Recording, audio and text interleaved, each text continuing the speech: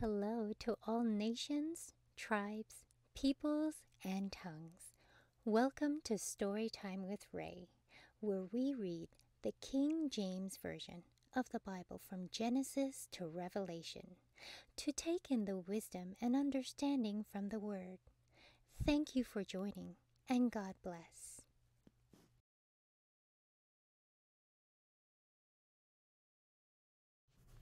Numbers chapter 13.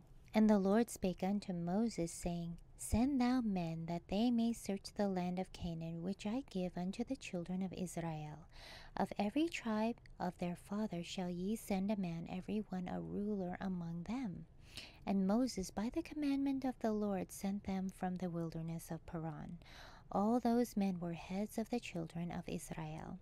And these were their names: of the tribe of Reuben, Shammua, the son of Zakur; the tribe of Simeon, Shaphat, the son of Hori; of the tribe of Judah, Caleb, the son of Jephunneh; of the tribe of Issachar, Igal, the son of Joseph; of the tribe of Ephraim, Oshea, the son of Nun; of the tribe of Benjamin, Palti, the son of Raphu; of the tribe of Zebulun, Gadiel, the son of Sodi; of the tribe of Joseph, namely of the tribe of Manasseh, Gadi, the son of Susi; of the tribe of Dan, Amiel, the son of Gamali; of the tribe of Asher, Sethur, the son of Michael; of the tribe of Naphtali, Nahbi, the son of Vophsi; of the tribe of Gad, Geuel, the son of Mashi.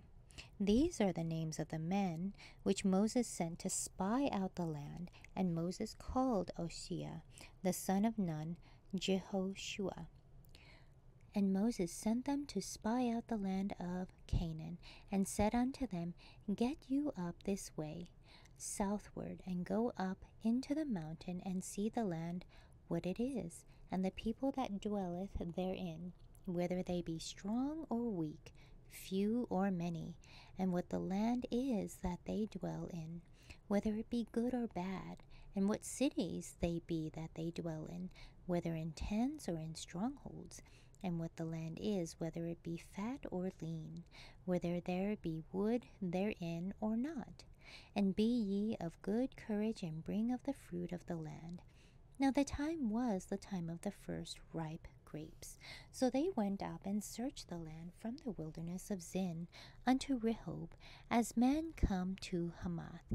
And they ascended by the south, and came unto Hebron, where Ahiman, Sheshai, and Talmai, the children of Anak, where now Hebron was built 7 years before Zoan in Egypt.